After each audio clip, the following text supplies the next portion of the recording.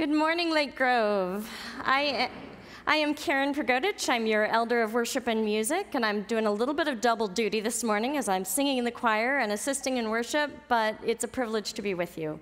And I'm welcoming those of you who are online as well as those of you who are here in this space. It is good to be gathered to worship together. I have a few things to bring to your attention today for the life of the church. First of all, please mark your calendars for next Sunday, May 7th. Immediately following the church, we will be having our next congregational meeting. And this will be held here just after the 9:30 service, as well as live streamed online. The purpose will be to elect our new officers and then update the congregation on our transitional process. There's copies of our nominee bios out in the gathering area on the information table. And we hope that you can attend.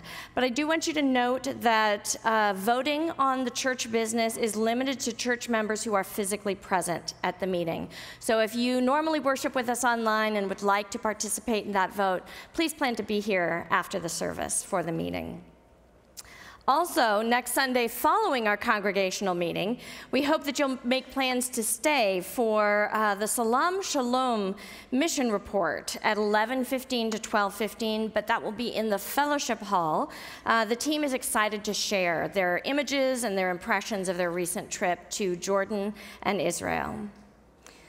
So those of you who were with us last weekend experienced a lot of information and positive energy connected to a remote village in Zambia. In fact, many of you accepted the call, the challenge to send your own picture to Zambia to be chosen as sponsors by a Zambian child. That was our chosen launch event. Then there was a choosing party, an event this week in Muchila, Zambia, and this past Wednesday. So right now we're going to share this touching video that illustrates what we may experience later this morning.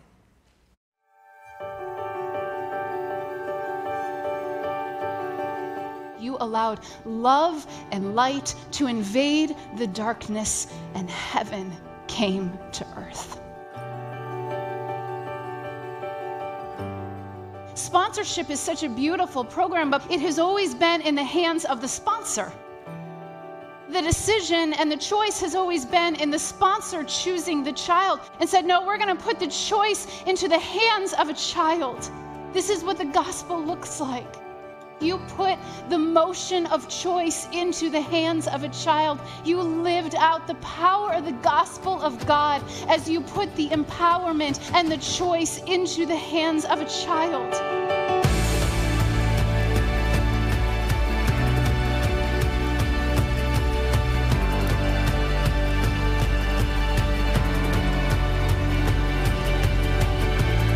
I can never forget those beautiful eyes going over right and left, looking for people they wanted as their friend. Chosen is truly amazing ministry. Coming not as the one who's going to save them, but as the one who's going to learn from them and to serve them. And my prayer is that your heart is stirred by God today to step into a relationship with a child, and that relationship changes everything.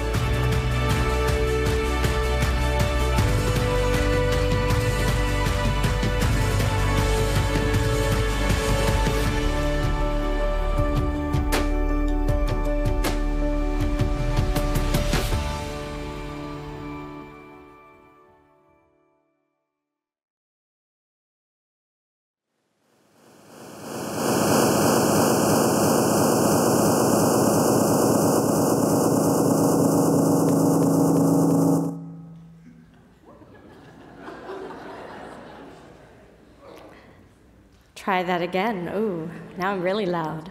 So last week was our launch, and this week is the reveal. So if you agreed to be a sponsor last week, as you leave today, there will be an envelope hanging with your name on it in the gathering area. And in it, you will find at least a couple of things: a picture of the child who chose you and a letter from them. And for those of you who are not here personally, we haven't forgotten you. This morning, you should have received an email with a digital reveal of the child holding your picture. So finally, I'm guessing that some of you weren't with us last week, or you weren't ready to make a decision. It may have all felt a bit too fast, maybe even intimidating to try to do on your phone, but maybe now you're thinking you'd like to join up with those 100 others. Is it still possible? I'm glad you asked. It is indeed still possible if you connect with World Vision, again, by 6 p.m. today. Just like last week, the process won't go quite as fast, but in about 2 weeks, you will receive a reveal email, and then in about a month, you'll receive a picture packet with a picture of your child holding your picture. There's a photo booth out in the gathering area, or you can send a selfie or your favorite photo from home. If you'd like help getting signed up for this, you don't have to use your phone. A volunteer can help you after church in the gathering area. If you'd like to do this with your phone, those of you who are online can see the number and instructions on your screen. But if you're here in the sanctuary, you can get out your phones. No one will judge you.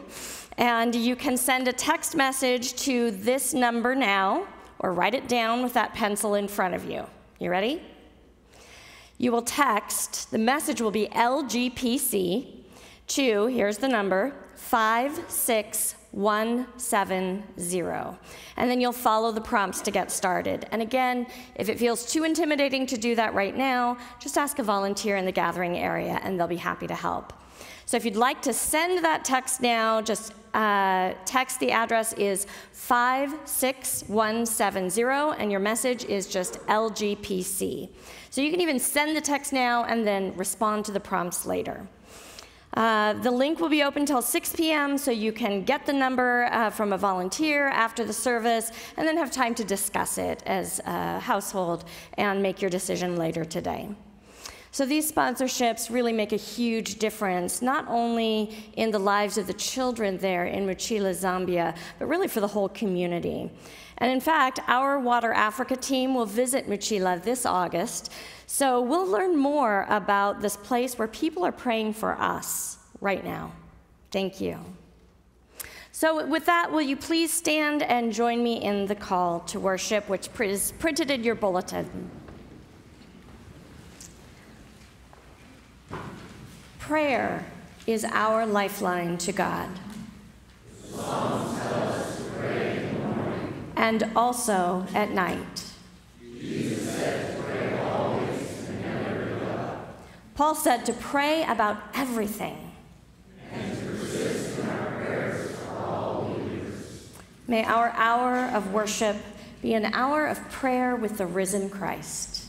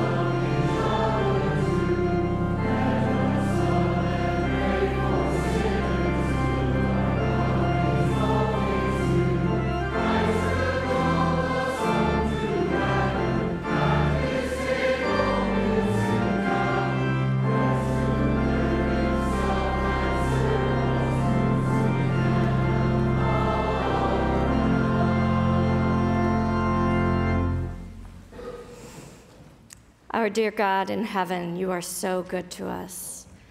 We are grateful for the opportunity to approach you in prayer. We praise you because you know our needs even before we recognize them ourselves, and you lavish us with manna all around, everything we need to meet those needs and even more, exceeding abundantly beyond all we could ask or imagine.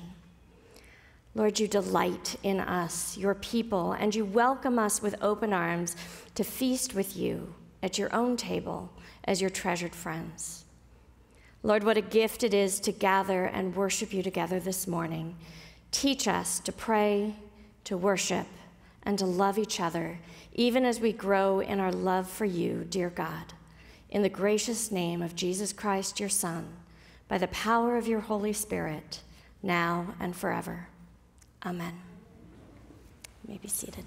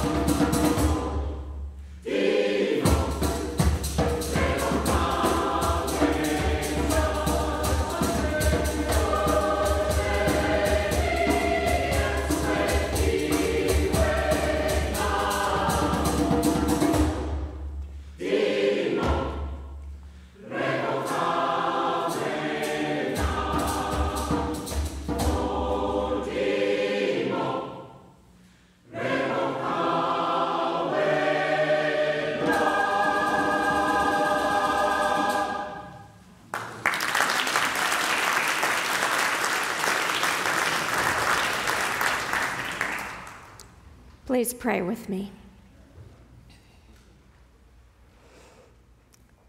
Merciful God, we join together on this Lord's Day with believers all around the world, from every tribe, tongue, and nation, to come before you and confess our need for you, both corporately and individually.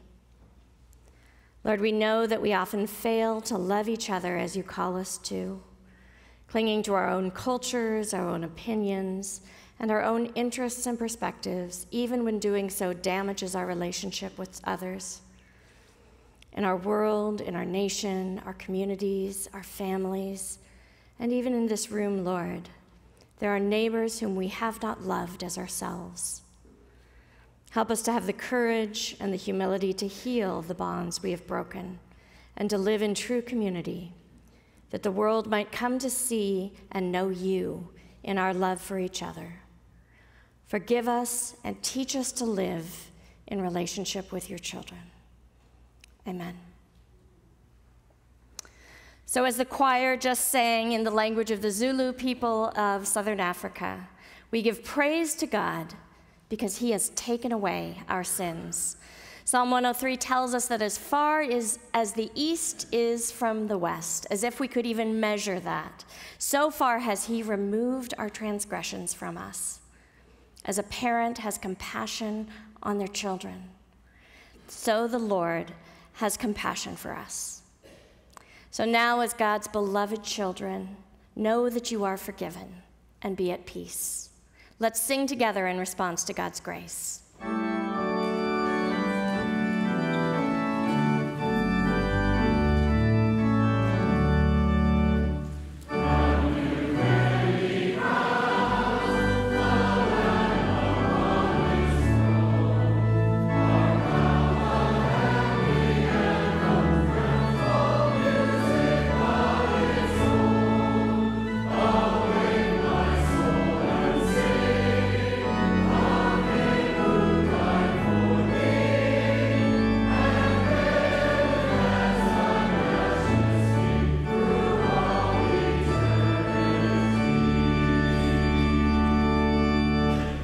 May the peace of Christ be with you.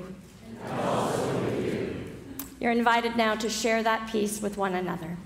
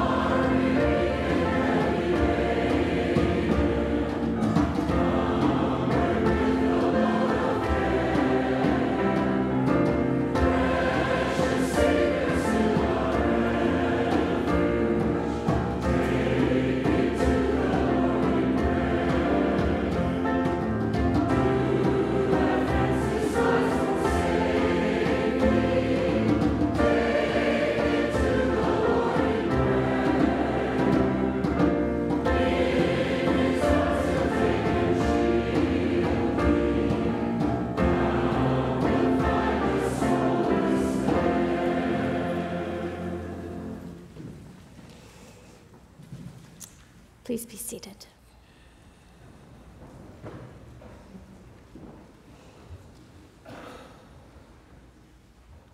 God, you are the one who knows us, sees us, hears us. We offer the prayers of our heart today, mindful of a world that aches for you. We pray for those dealing with the loss of loved ones to disease, dementia, and death. Comfort and strengthen them as they provide care and bear the weight of grief. For those struggling from mental illness and the stigma that makes them believe that they are alone, grant them the courage to be vulnerable as you bring people around them in love and grace.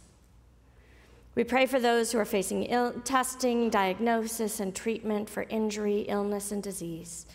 Provide wisdom and compassion for medical staff and healing to those who are suffering. We lift up the ministry of the Lake Oswego Transitional Shelter, that our support would embody the love of Christ and that the clients would be strengthened as they transition into their new lives. We pray for refugees and those ravaged by war, particularly the Syrians in Mafraq, Jordan, who shared both their hospitality and their pain with our Salam Shalom team. Lord, give them hope and help them know that they are not forgotten.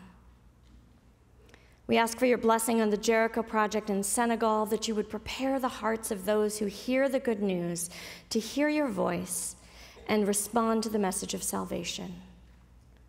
And Lord, we rejoice in the provision of so many sponsors for the children of Mochila, Zambia.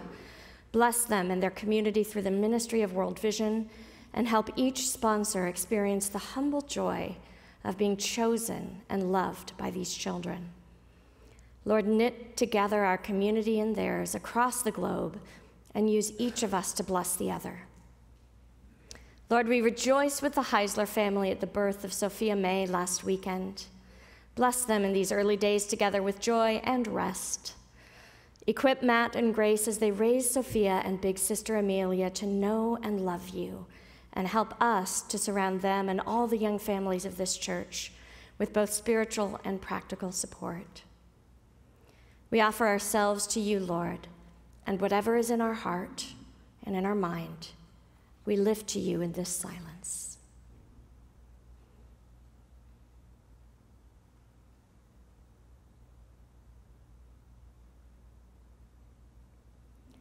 Thank you that you are the God who hears us, who loves us, and who responds to us with compassion, justice, and grace.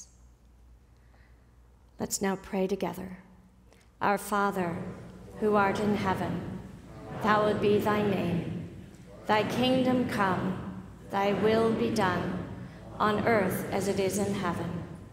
Give us this day our daily bread, and forgive us our debts as we forgive our debtors. And lead us not into temptation, but deliver us from evil. For thine is the kingdom and the power and the glory forever.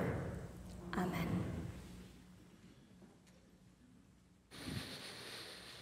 You remember that prayer when you're listening to the scripture today and see if it's the same as in Luke.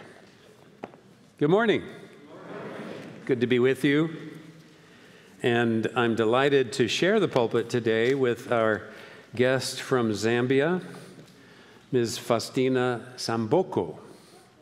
She's from the capital city of Lusaka. That's where she was born, but she has served in more recent years in remote places with World Vision. The last 5 years in the place that our church has been closely identified with since 2002, Sinazongwe, a remote and, I believe, neglected area. We're so grateful that you traveled all this way to be with us. It's been a wonderful week of sponsorship, Walk for Water. You've been with various groups. It's been fantastic.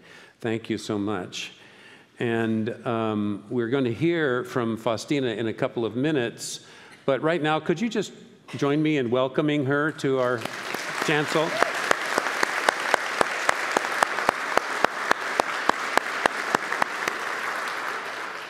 So we are continuing in the Gospel of Luke, as I mentioned. We've been exploring it off and on since last September, except during Advent and Lent. And we took a little break last week when our guest from World Vision, Kaylee, spoke from Matthew 25. But today we're back in Luke. And even though Kaylee spoke from Matthew 25 last week, she talked about the upside-down kingdom. And we are in a sermon series right now called The Kingdom Come Near. So God has orchestrated a kind of connection there, and that's wonderful. I love that idea of the upside-down kingdom, and I identify with what she said when she said, we're the ones who are upside down. Even though in the scripture it says they're turning the world upside down, those followers of Christ, really, it's our reality that's upside down. We're a wreck. Our reality is out of whack. We need to get more in tune with God, and God needs to turn us right side up. And that's what the Bible's all about. That's what Jesus came to do. And we pray that as God reconciles the world to himself, little by little, our world will be turned right side up. Certainly our individual lives can do that, but don't you think we need a lot more help in the whole world? Oh, yes. May it be so, Lord. Come, intervene. Come, Lord Jesus. And of course, one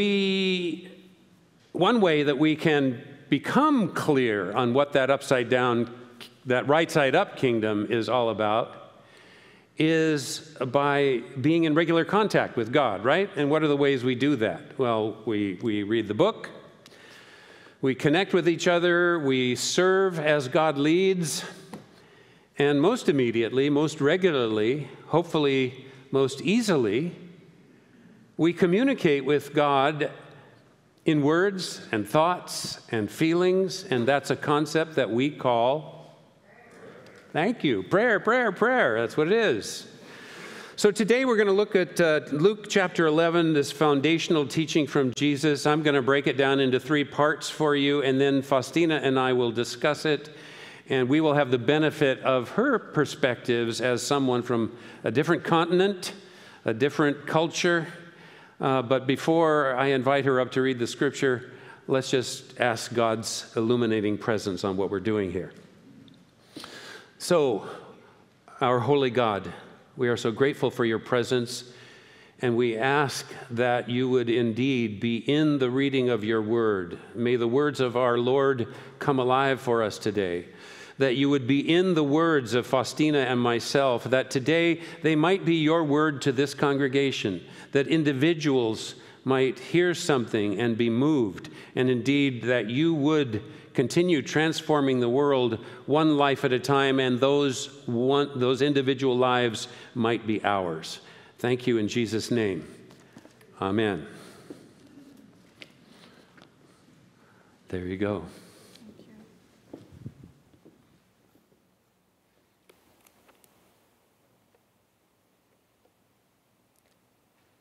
He was praying in a certain place, and after he had finished, one of his disciples said to him, "Lord, teach us to pray as John taught his disciples."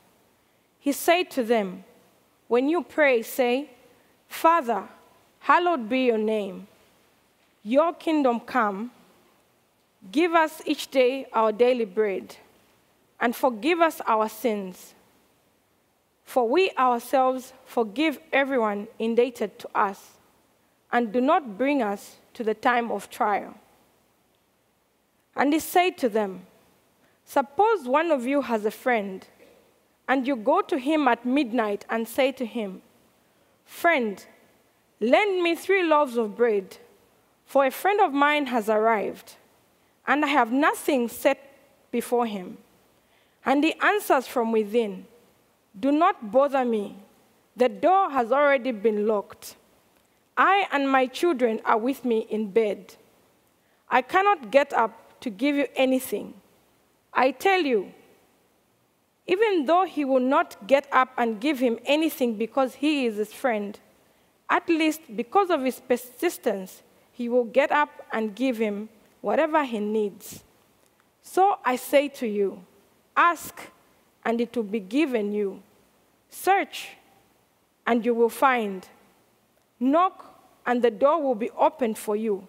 For everyone who asks receives, And everyone who searches finds, and everyone who knocks, the door will be opened.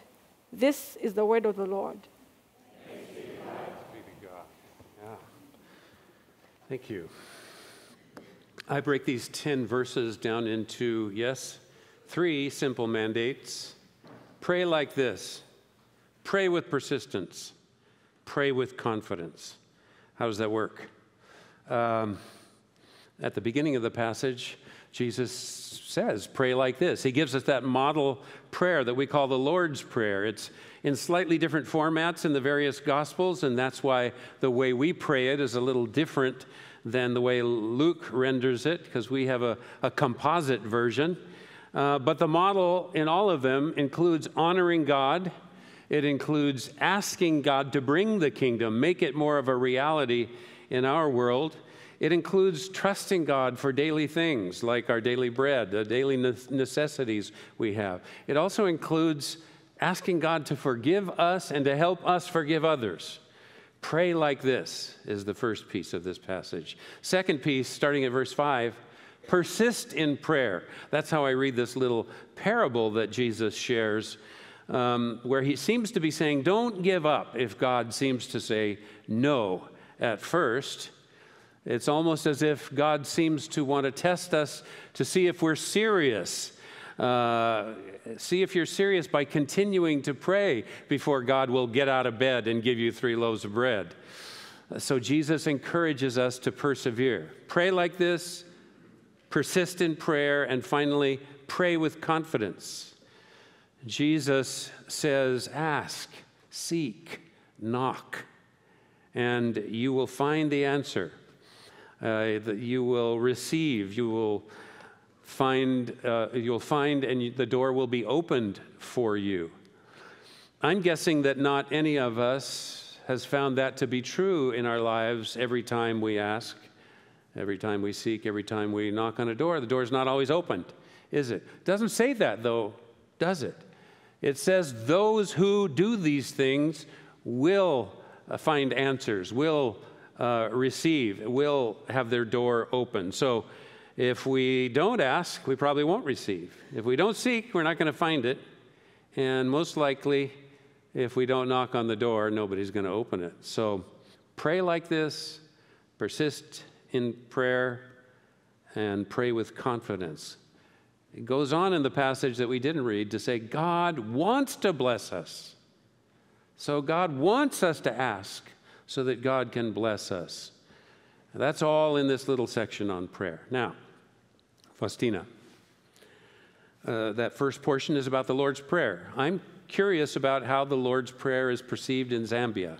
How do you use it? Do you use it in worship? Do you use it elsewhere? Talk to us a little bit about what this means in your culture. Thank you very much. Back at home in Zambia, we are Christian, just like you are. And in our Christian journey, prayer can be challenging sometimes. And the Lord's Prayer in the Bible that we read out today validates what we can ask of the Lord and how we can present ourselves to Him. But not only that, we've been taught how to pray. But back at home in Zambia, I see different communities just like ourselves that may not say the Lord's Prayer every day. So at home, I see that the Lord's Prayer is professed mostly in institutions such as schools, when we are opening a public gathering, and many other spaces. Within the congregations in Sinazongwe, for example, we have churches that profess the Lord's Prayer the way we do in this church. But we also have some congregations that are not quite deliberate about it. They will read it out in the Bible as a portion of Scripture, but we may not profess it as a day-to-day aspect of prayer. So that is about home, and we do see that it has portions of its Scripture that are not readily utilized because we don't relate or interact with them in our day-to-day conversations. Thank you so much. And part of what I heard you saying was it's not a part of liturgy in all churches, But on the other hand, Zambia, as a constitutionally Christian nation, does still allow for things like the Lord's Prayer to be used as an invocation at public gatherings and in schools and so forth. Like many of us remember in years gone by, before the separation of church and state has been hammered so much in recent decades. Is that what I'm understanding? I know that those of us who've traveled to Zambia have been struck by how they use prayer in just about every gathering we come to, whether it's secular or sacred. Yeah. Thank you so much. Now, that was part one. What about part two, the persisting in prayer? What's your experience of that, and can you share anything from what you've experienced in others as well? Okay. So just to build up to what you highlighted, that sometimes as Christians, we will pray, but then our prayer can only go for so long. And when we don't see the results that we want to see, in the time that we want to see those results, we tend to lean back or give up. So it's the same in the communities at home. And depending on the things that we would want God to come through for us on, we will tend to either persist or stand back. So in many communities at home, I witness certain sections of communities where prayer and congregating the way we do is a vital piece to their daily existence. But then, for example, in instances where there's a sickness in a home, a prolonged illness of some sort, or problems that have been living with them for quite a period of time, we tend to see patterns where prayer does not become something that we depend on. And I see, in terms of sickness, I have witnessed a colleague that was telling me to say, you can bring the sick to the pulpit to be prayed for by a pastor or a faith leader, but then the moment the sermon is done, and because the Lord has not come through, you can go and seek other gods, such as taking that person to a witch doctor. So you see a struggle between culture and being Christian. And the middle point is very difficult because when God does not come through, I have a backup of a God that I believe in, of something that I can summon and I think will come through for me. So I see that struggle. But this morning, it can be a different sort of God, lesser God that we may attend to back here in the United States and at Lake Grove. But we are being challenged this morning to say we are supposed to be persistent in prayer, and our faith in God is supposed to be manifest even when God does not answer us in the way we require him to and in the timing that we have given ourselves. Thank you so much. So I'm understanding that there are traditional values in Zambia that precede the coming of Christianity, and they still conflict. Yes. Cultural values that are not in alignment with our Christian faith. That's interesting. I also heard you very graciously talk about back here at Lake Grove, and she didn't say it exactly this way, but this is what I understood. You may not have witch doctors. You may not believe in witch doctors, but you also have backup plans that you turn to instead of your faith in God. Am I interpreting you correctly? Thank you for the challenge. Yes. That's a challenge. Yes, that's true. What are our false gods, our idols, and so forth? Okay, what was the third part again? Confidence in prayer. Ask, seek, knock. I turn it over to you. Share some Zambian insights about how we can be confident in our praying. Yes, thank you very much. So again, when you look at having confidence in prayer, I think for me it resonates very closely with persistence. So you will present yourself more confidently before God because you have a built-up relationship with him and you communicate with him fervently through prayer. But then when you show up only when it matters, only when it bothers you, you find that during those moments when you want God, when you want God to come through for you, you're not as confident because you've been hiding. You've been away, and you've not been communicating with God. And at home, I also see a different perspective where when we see communities that are in grave need of basic human services such as water, they have to walk the long day just to access clean, safe water. We have mothers that are giving birth from home because the hospitals are far away and there are no skilled birth attendants. And we have child protection violations where a father abuses sexually their own child for a prolonged time, and there are no mechanisms for protection or uplifting these systems. Confidence in prayer tends to go down because you don't know when God will come through. But then we are being encouraged this morning, and through the work that World Vision has been doing in partnership with Lake Grove Church, that there is hope and that we are being called and being challenged that we need to be confident and present ourselves as such before the Lord. And actually, the portion of scripture from Luke today dares us, and the Lord is daring us unto himself when he says, ask, seek, and knock. And then we will find all these things being presented unto us because we believe and we remain to be believers. Thank you. Thank you so much. Those are great insights. And again, I just have to notice that if you don't ask, you probably won't receive an answer. You might, but you got to ask. You have not because you ask not, it says in James, right? Well, this is very encouraging and informative for me. And as we round out our time talking about prayer, I'd like to invite you to share with us 3 prayer requests on 3 different levels. How can we pray for the country of Zambia? How can we pray for World Vision's work in specific areas? And finally, how can we pray for you personally? Okay, thank you so much. So first of all, I think I feel that the topic on prayer comes at the right time when we're trying to refine how else do we communicate with God, how else do we nurture and build our relationship with God. So I asked the congregation of Lake Grove Presbyterian Church to pray for my country, Zambia, as we continue to aspire for improved good governance from our president. But also I want us to pray for the leadership of World Vision as they continue to advance the kingdom of God through the beautiful works that we do by serving the most vulnerable.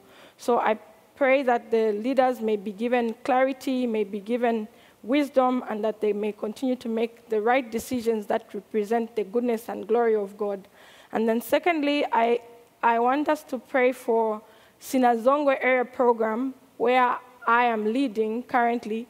We'll be transitioning or phasing out in September this year. And this has been a community that Lake Grove Presbyterian Church has been a part of for over 2 decades. We've built relationships. We've moved the community from a place of pain, anxiety, and worry to a place of hope. And we want that they may continue on that upward journey and then continue to put Christ as the centerpiece in this development and their well-being. Thirdly, I will be closing the program with my team. And I am requesting that during the time of transition, I would want God to send me in my next mission with clarity and acuteness of purpose, that I may bring glory to his kingdom in a way that uplifts the lives of the people that I serve. Thank you. Okay, so some of you wrote that down. We're praying for the nation of Zambia, World Vision's work in Zambia, especially in Sinazongwe. And we're praying for discernment and strength and clarity for Faustina's next call. Because when her boss said, well, let's think about what you're to do next, she said, I don't want to think about that. I have to stay focused on the current task. When we're done, then I can think about the next thing. Thank you for that focus. Thank you. Yeah. We will pray for those things. We also have a great opportunity today because A number of you are new sponsors. You're going to find your sponsor child at the reveal in a few moments. This would be a great time just to start a new habit of praying for that child, that child's family, that child's community in Mochila. There's something strong, divine, synergistic about people praying for each other around the world. The prayers come in opposite directions, and God hears those prayers and blesses us because of our mutual prayers for one another. I would speculate that the pastors that I am friends with in Sinazongwe have prayed more faithfully for me than I for them, and maybe when I'm in God's presence, I'm going to know the blessings I've received because they've been praying for me, or the harm that I have been spared because people have been praying for me on a regular basis.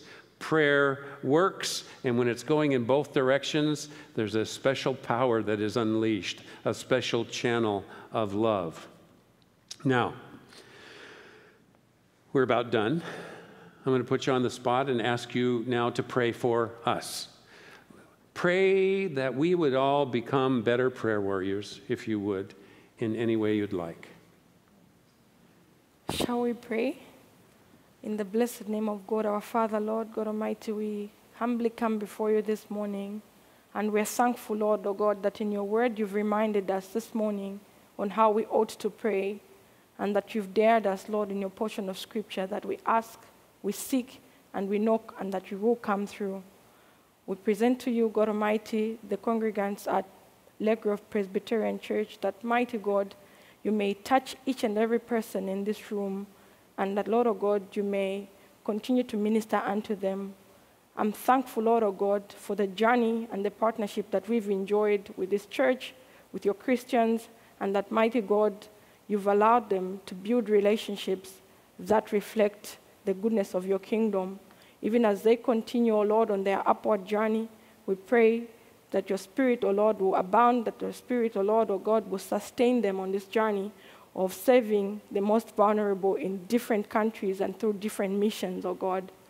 We pray in the mighty name of Jesus that, Lord, O God, you may continue to strengthen their prayer life, their communication with you, and that, Lord, O God, your relationship with them will build upwards, and that they may remain persistent in prayer, and that, Lord, O God, they may continue to pray confidently, because out of those prayers, we've seen manifestations that have allowed us back in Sinazongwe to enjoy the goodness and the glory of your kingdom. We thank you and we praise you for each and every one of them in Jesus' name. Amen. Amen. May it be so in the name of the Father and the Son and the Holy Spirit. Amen.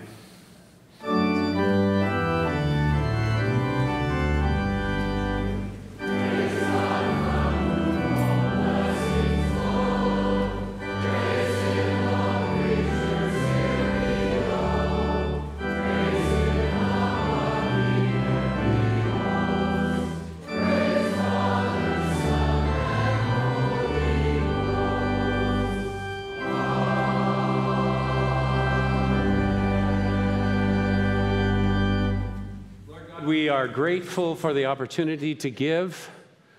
We give now and ask you to receive our gifts and multiply their impact for your purposes in the world, for we give in the mighty name of Jesus. Amen. Please be seated.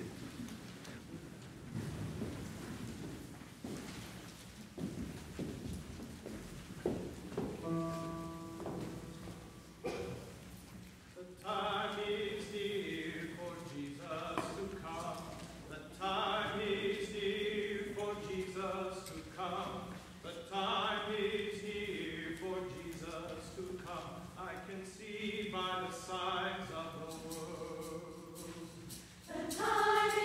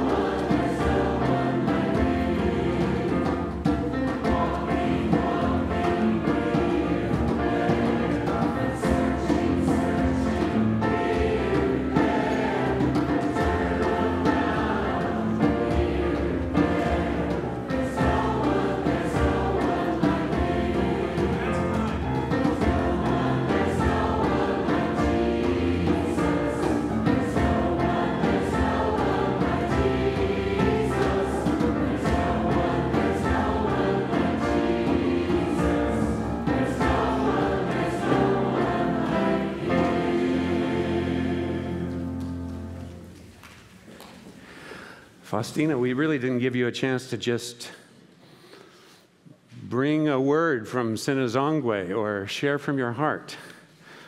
Why don't you do that right now if you'd like? Thank you. I want to say thank you so much to every Christian that is physically here and those that are praying with us virtually and that they didn't make it in person and belong to Lake Grove Presbyterian Church. We're so thankful. I am so thankful for, first of all, the warm welcome that I received from all of you. And it was my first time, of course, to have flown and to have come out of Africa. But then I did find a family here, and I'm so excited that I met you and that I had a productive week with you, advancing the kingdom of God.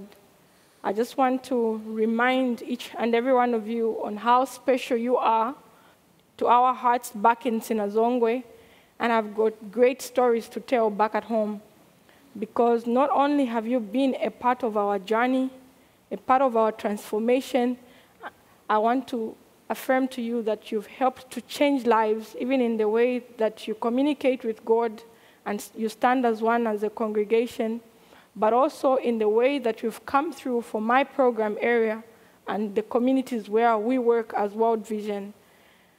From where I sit throughout the time, I can confirm with you that the love that you've shown us over time only speaks of what the kingdom of God looks like. And we are greatly humbled that out of the so many needy places in the world, you chose us, you chose Sinazongwe, and that you've been so faithful as a church that you came and walked with us when it was the darkest. And even when we are going towards the end of the program, you just didn't say bye. You had to walk with us throughout the process, and we leave Sinazongwe a much better place than we found it, and all because of how we partnered with you, how we walked with you, and may God bless you richly. Thank you. Thank you so much. And these words of blessing from Philippians, rejoice in the Lord always. Again, I will say rejoice. Let your gentleness be known to everyone. The Lord is near. Do not worry about anything, but in everything by prayer and supplication make your requests known to God. Persevere in that. Do it confidently. And the peace of God, which passes all understanding, will guard your hearts and your minds in Christ Jesus. And all God's people can say together, amen.